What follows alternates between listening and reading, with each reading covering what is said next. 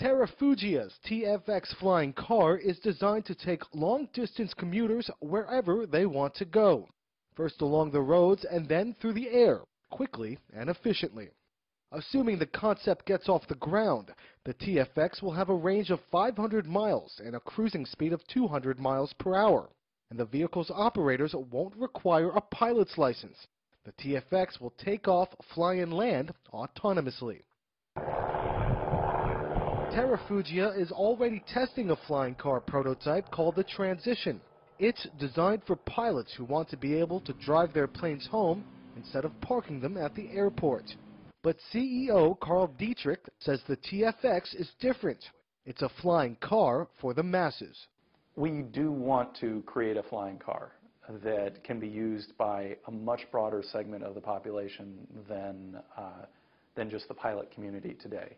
We want to lower the barriers to entry. We want to make it easier to learn how to safely operate a vehicle. We want to make it safer than general aviation is today.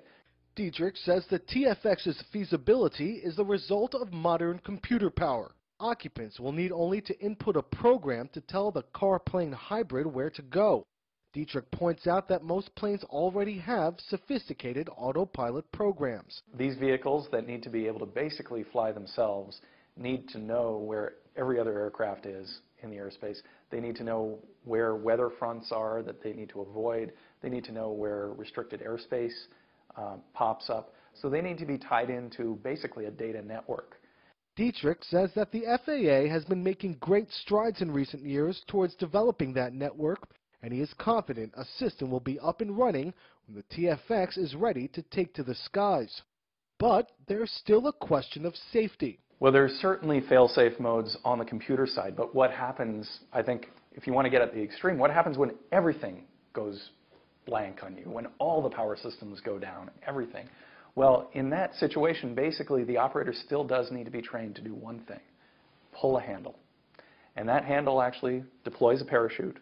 And this is a system that's on our current vehicle today, on the Transition, rocket-deployed parachute system to bring the vehicle down safely under a parachute. And while Dietrich concedes that the TFX is only a concept, he believes the era of autonomous flying cars for the masses is just over the horizon.